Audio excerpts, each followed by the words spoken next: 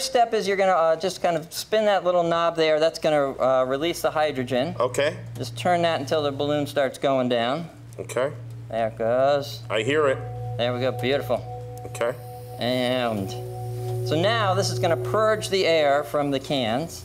Okay. So we see the balloons going down at hydrogen. So it's replacing the air in the cans with the hydrogen itself. itself. So it's pushing the air out, filling it with hydrogen. Now as soon as these balloons go down, we're going to pull this contraption out, and then we're going to go ahead. Oh, you got one. And then we're going to light the top. These never work though, do they? That's the other trick. Oh, this one does. All right, here we go. I'm going to pull this out. You can go ahead and start lighting those. Where? Just right at the hole? Yeah, right at the top. There. Oh, at the top? Okay. Light it now, huh? Is it lit? It's almost an invisible flame there. Oh.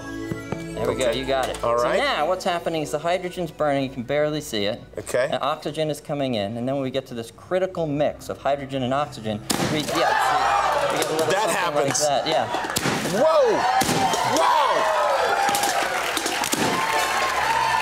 Oh my goodness! What a great way to destroy Costco.